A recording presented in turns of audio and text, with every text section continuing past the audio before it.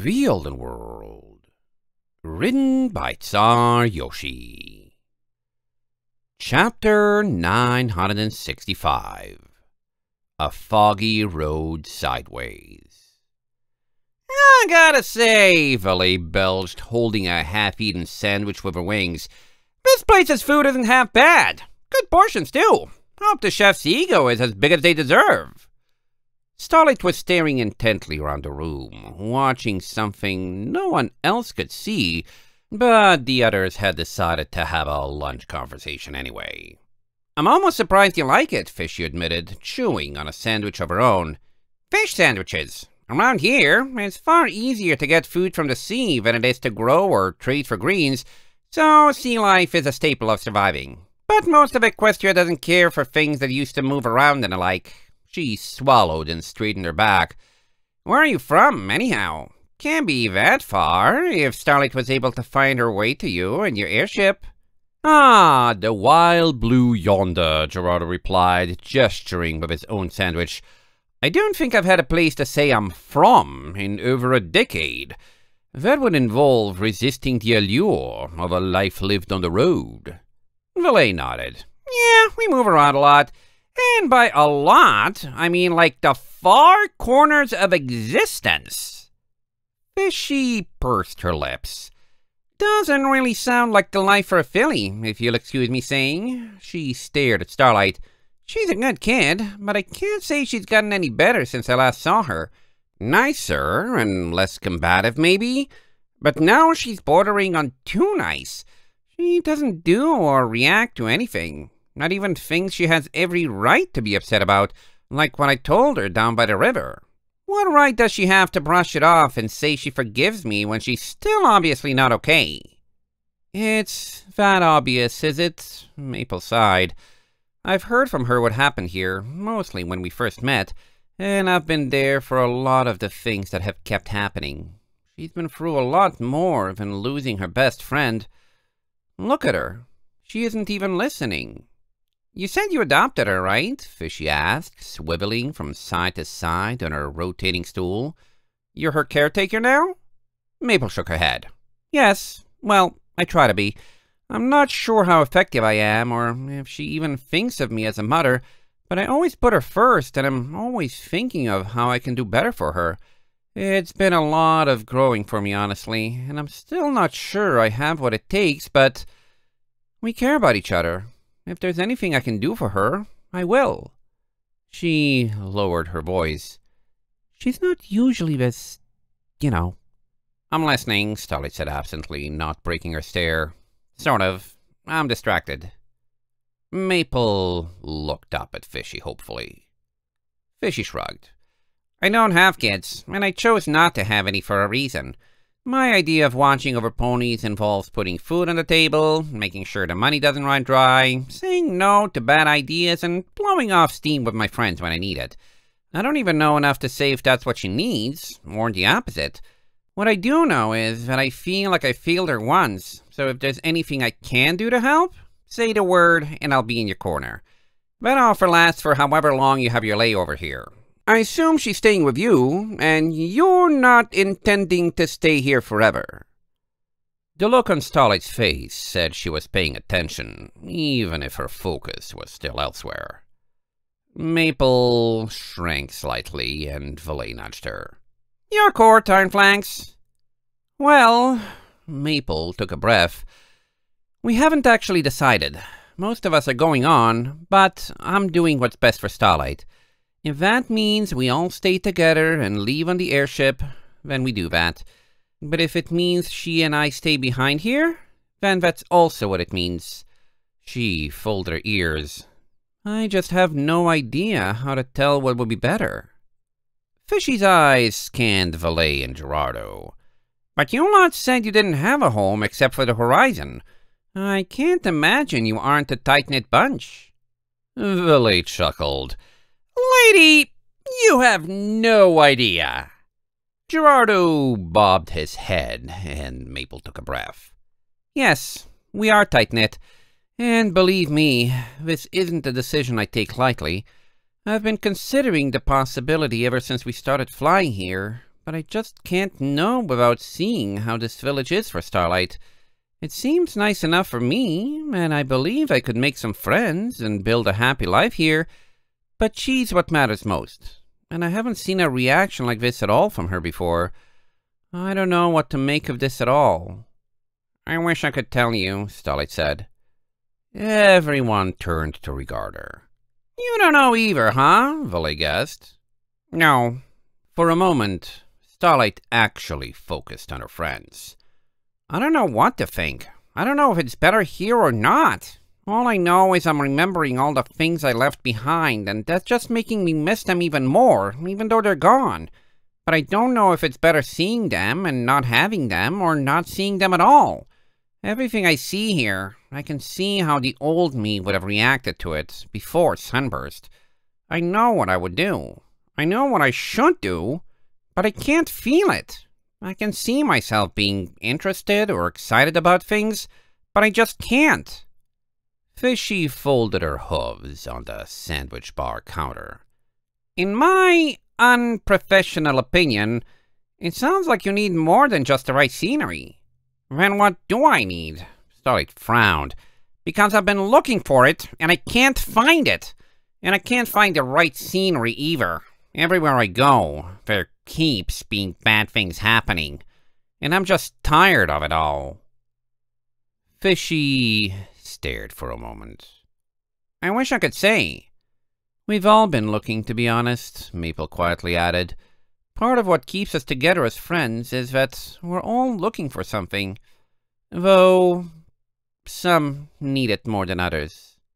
Who isn't looking for something? Fishy chuckled, then shrugged. I know I am. Anyone who isn't must be the most bored pony in Equestria. She raised an eyebrow at Starlight. Have you tried looking for any other ponies here you used to know? You didn't just live in a bubble with Sunburst and your parents. You must have had friends at the school. Starlight rocked slightly on her stool. Well, yes, but they weren't really that close of friends. Weren't close by what metric? Fishy pressed. Because there's a big difference between not being best friends forever or actually disliking each other. Starlight looked down. I think they started to dislike me after how much I complained about cutie marks. But normal kids don't have long attention spans, so maybe they forgot. I just don't feel very excited about seeing them. Fishy rubbed her chin. Well, if I offered to dig up some instructions for you to track down Sunburst or your old parents here, would that excite you? You can't... Starlight trailed off. Well, if you're the mayor, you probably can. But I don't know. Fishy folded her forelegs on the table and set her chin on them, staring intently at Starlight. And if I told you someone had left a time machine in my basement you could use to go back and fix everything for yourself, what would you say to being excited by that? Starlight's jaw hung, the filly not quite willing to say that was impossible after everything she had been through. In fact, if Fishy somehow wasn't bluffing... No, she probably was. I just don't get excited about things, she said, eyes shifting to an unoccupied spot nearby. Then it sounds to me, Fishy pressed, growing a slow grin, like if you don't have a good feeling about anything, not feeling strongly about the other kids doesn't indicate it's a worse idea than any other. I guess. Starlight nodded and looked up. It's probably time for recess soon. Fishy looked up at a clock on the wall. Should be in about 40 minutes. Plenty of time for us to finish up here and make our leisurely way over. Valet stood up, stretched, rubbed her stomach, and belched. Sounds like a plan. Hey, will you lot be fine without me during that, though? Speaking of staying here or moving on, either way, I gotta go have a chit-chat with that guard dude. She glanced at Fishy. Anything I should know about him, by the way? Fishy half groaned, half chuckled. Oh, you wouldn't believe it. We're at the absolute end of the line for news around here. But apparently there are countries north of the mountains no one ever talks about, and suddenly Canterlot is so worried they might try to slip ponies in or mount an invasion, they send a grand total of 3 guards here to fortify our position. One of them thinks it's an early retirement and never even wears their uniform. Another thinks they're a big shot and spends more time trying to get hitched than guarding anything. And then there's the one who came to check you out. Way too suspicious if you ask me. Personally, I'm with the one who calls it a retirement. I didn't even know we had neighbors to the north. The mountains just go on forever, like the end of the world or something. Valet and Gerardo shared a glance. If nobody knew the mountains were no longer endless, all the better for everyone involved. Although there was no telling what the guards knew. Right, well, that's cool. Valet hovered, doing a lazy mid-air flip. Probably better if I talk to them and convince them we're not here to invade Equestria ourselves. Where can I find them? Fishy pointed a hoof. Building with brown shingles instead of red. Hard to miss if you're a flyer. Good luck. Thanks. Valet tipped her beret. Hope I don't need it. The Equestrian Guard base of operations was just as easy to find as Fishy made it out to be. It also looked far more like a house that had been converted for official purposes than a proper military building. Valet strolled straight up to the door and knocked, discovering the bolt was broken when it swung freely open. She stepped into a living room turned reception room, reminiscent of the front rooms in the Defense Force base, with a table with an unfinished card game and an open window to the kitchen, which looked to have been converted into a snack parlor. A sparsely populated weapons rack sat by one wall, the small hoofful of blades having protective coverings on their edges for the sake of storage. There were 3 armor stands, 2 of which were fully suited, and a rack of heavy, tailored raincoat uniforms.